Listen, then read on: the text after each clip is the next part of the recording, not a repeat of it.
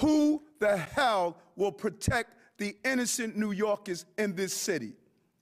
That's the question we have to ask ourselves. It is time for us to stop spending our energy protecting people who are committing crimes and violence. Emotional and outraged, Mayor Eric Adams condemning the latest act of violence in the Bronx overnight. The NYPD says a career criminal shot a police officer during a tense gun battle. They used to think he was my son because I'm older than him. You know what I'm saying? Like, he used to move and hop maneuver, but, you know, just it's sad. Like, you know, it comes to this. You know what I mean? Like, when is it going to end? The 25-year-old suspect was out on the street awaiting sentencing for a separate gun conviction.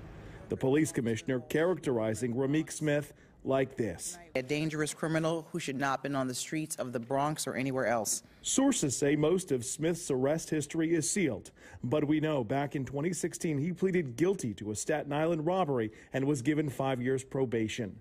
While out on supervision, he was found with a gun while jumping a subway turnstile in Cody Island, according to police. However, his sentencing has been delayed twice. So you're asking yourself, he pled guilty in December 2021. Why wasn't he in jail? People want to ask, why am I cracking down on fare evasions? That's why. On the heels of last night's shooting, the mayor and police commissioner today are announcing further crackdowns on gun violence in the city.